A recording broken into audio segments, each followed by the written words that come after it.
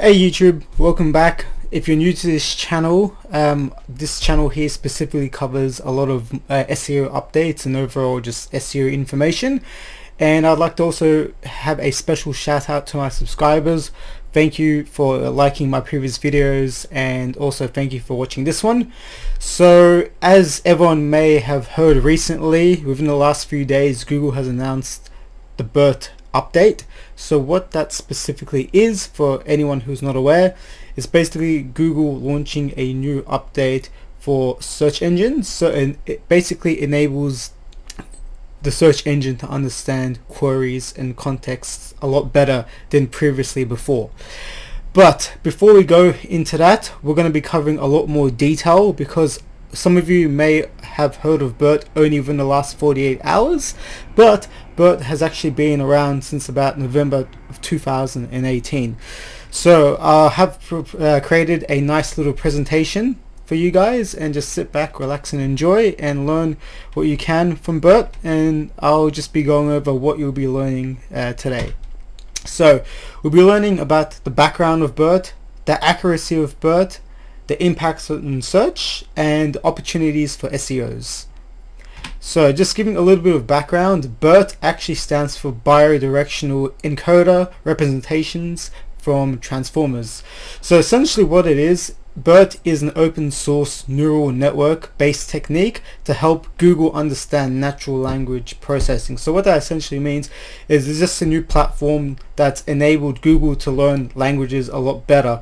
That's been one of Google's main challenges for the last few years. They've invested quite heavily into various learning models, algorithms, etc. And this by far has become the most powerful tool that they have in their arsenal, since it's the first fully unsupervised, deeply bidirectional tool that they have to understand what contexts and languages are. So I'll go a little bit more into detail of what that means in just a moment, so please bear with me, but if you stick around you're going to learn so much about this. So the current language limitations for Google has been, and other AI understanding software and tools, is basically context, because sentences and words aren't that simple. Context is a big key. So the biggest problem that a lot of people have is understanding how context is applied in a particular sentence, and this also comes with programmers and engineers who are trying to create these new AI tools. So a perfect example is open a bank account and on the riverbank. So these are two different variations of the word bank, one meaning as in a river bank and the other one meaning as bank account. So these are simple examples of what usually trump a lot of these AI tools and a lot of these platforms that a lot of these previous engineers have had limitations to previously. But this is where BERT is in its league of its own, and will actually be able to understand context a lot better by using bidirectional methods, which I'll explain in the next two slides. So other existing problems is that language models only use left to right or right to left context, but language is bidirectional. So what that means is that words either at the beginning or at the end of a particular sentence or phrase or query do end up creating a lot more context. So currently, if you look on existing language models versus BERT, BERT actually goes both ways, while traditional unidirectional language models can only go in one way. For example, if you quickly look, if you can see here, you have unidirectional context, you've got the little arrows pointing, so it's open a bank, and then you got bidirectional, which basically means you can go back and forth between the sentence, so you can analyze both directions of the actual sentence. So basically it enables full context of a word by looking at all the words that come before it and after it in a sentence, while traditional texts just only go word by word in either left to right or right to left. So this has been a really big breakthrough for Google, and essentially the BERT algorithm tool that they have has basically done a lot of pre-training. So what that means is that it's actually been given or fed a lot of data prior in the last year or two to enable it to gain more understanding. So that's essentially what pre-training is in this circumstance, is that they've been training it with a lot of data to ensure that it actually understands what context is. And to give you an idea of how much data they've actually used over the last 2 years, this is the amount that has gone through, which is basically the pre-training for BERT has involved 2.5 billion words from Wikipedia plus another 800 million words from plain text.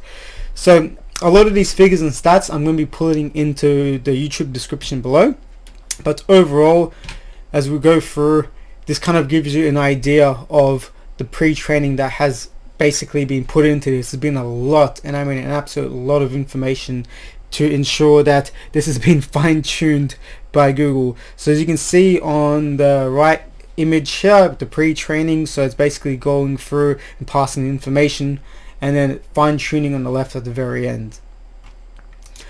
So just quickly going to the BERT example, it's deeply bidirectional, and with the keyword or key phrase I accessed the bank account, as you can see, BERT on the very left in comparison to OpenAI, GPT and Elmo, these two are other language modeling tools that Google has to their disposal.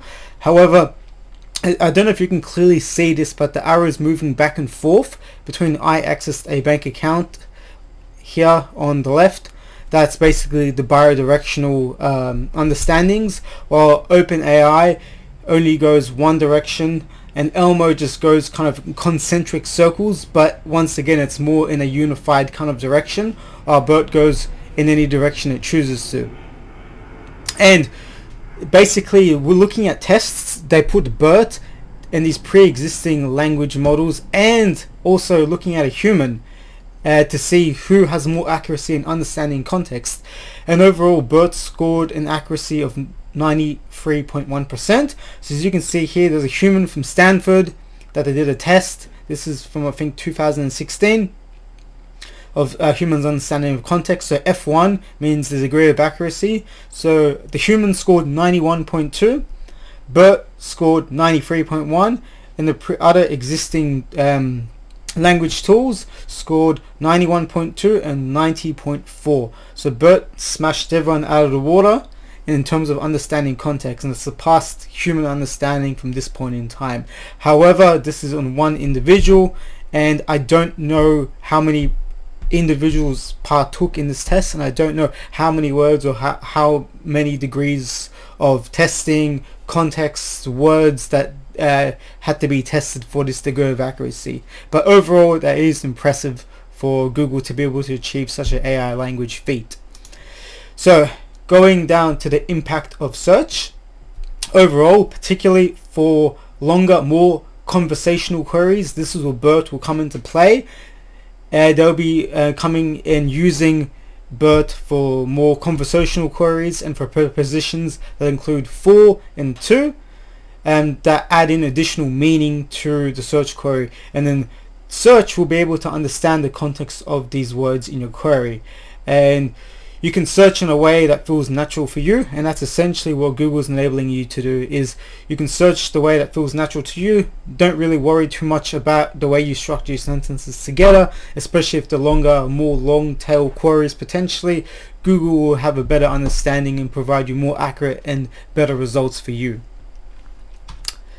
Another impact of search, you guys may have seen this come up on a few blog posts recently from Search Engine Land and from the official Google blog themselves. And basically this is what the query was: can you get medicine for someone pharmacy?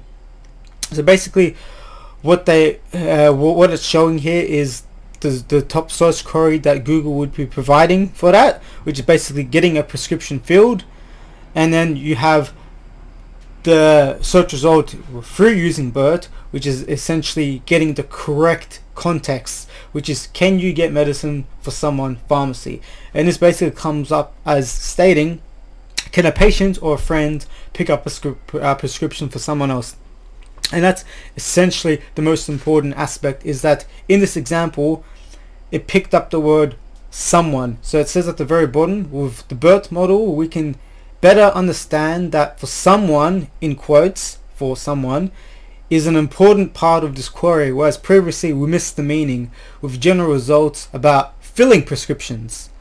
And then this is where I feel Google has took a massive quantum leap forward and basically understanding context, and it'll be very, very important to ensure that when we're putting together pages and information, it's to ensure that we use the right context as we're also crafting content for our websites.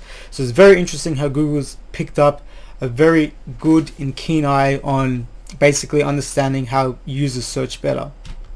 And then this is another direct quote from Google themselves, which is basically, by applying BERT models to both ranking and feature snippets in search, we're able to do a much better job helping you find the useful information. In fact, when it comes to ranking results, BERT will help search better understand 1 in 10 search queries in US and in English, and we'll bring this to more languages and locals over time. So what that essentially means at this point in time is that BERT's definitely going to have an influence on rankings and in featured snippets, and currently at this point in time Google will only be using this for 1 in 10 queries in the US. Considering the amount of computing power that's required to use BERT, I'm not surprised that they're only doing it for such a small amount of queries, and overall it's going to be released in more geographical regions over time. So that's something to take into consideration.